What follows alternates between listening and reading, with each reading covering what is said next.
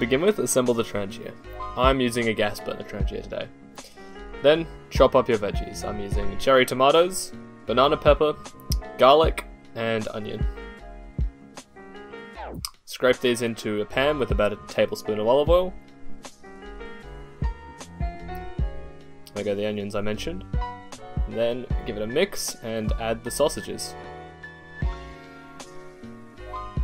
Meanwhile, add a cup of water and a cup of milk. A bit more milk, why not, to a small pot. Let everything cook, and once it's golden brown, realize that you've forgotten your sponduli. So, grabbing 2 suitable rocks, remove the pan from the heat very carefully. Add your milk mixture to the heat, and then return the pan on top as a lid, and also to keep the food a bit warmer.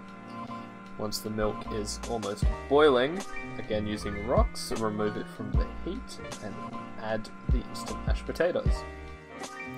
Mix until smooth and creamy. I also added a bit more water at one point to help with this, as well as salt and pepper later on. A bit of butter probably wouldn't go astray here either. Now all that's left to do is to plate it up and enjoy. I will mention here that 1 packet of instant mash is, in my opinion, enough for 2 people, so you can very easily double up the ingredients and get 2 servings out of this. Overall, this was a very enjoyable meal.